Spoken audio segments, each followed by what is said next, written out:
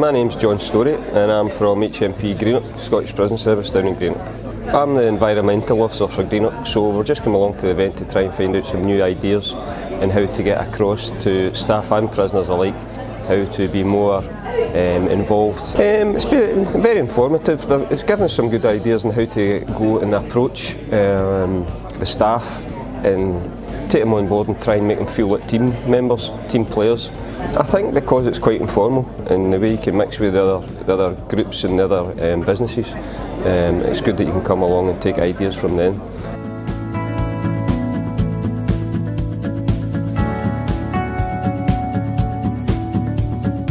Hi, my name is Michael Kenny and I'm the Soft Services Manager with FES FM. We deliver services like facilities management services to a wide range of clients, all who have different needs.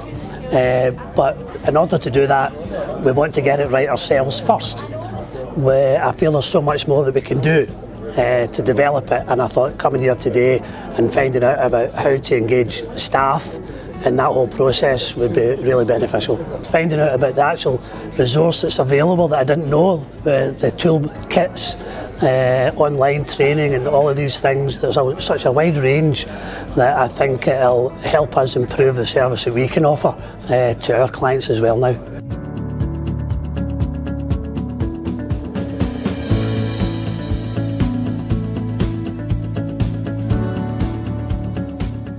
My name is Heather Donald and I work for Glasgow 2014, which is the organising committee for the Commonwealth Games.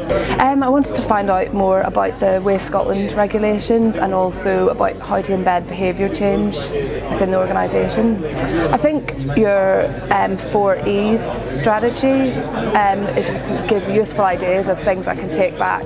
It's good to bring resource efficiency to life, and also, even if, because our organisation won't be here around forever, would encourage a lot of people in our green team to use your online resources and training and things like that.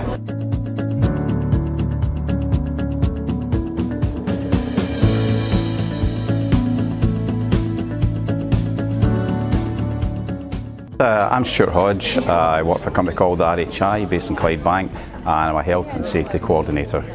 It was really just to ensure that what I'm doing as far as engaging staff and creating an energy awareness campaign, I have all the tools there at my disposal, and it's really just to touch base and ensure that everything I'm driving into the business, as far as energy, as far as awareness, as far as information, as far as instruction, that is actually correct and is current with the current practice.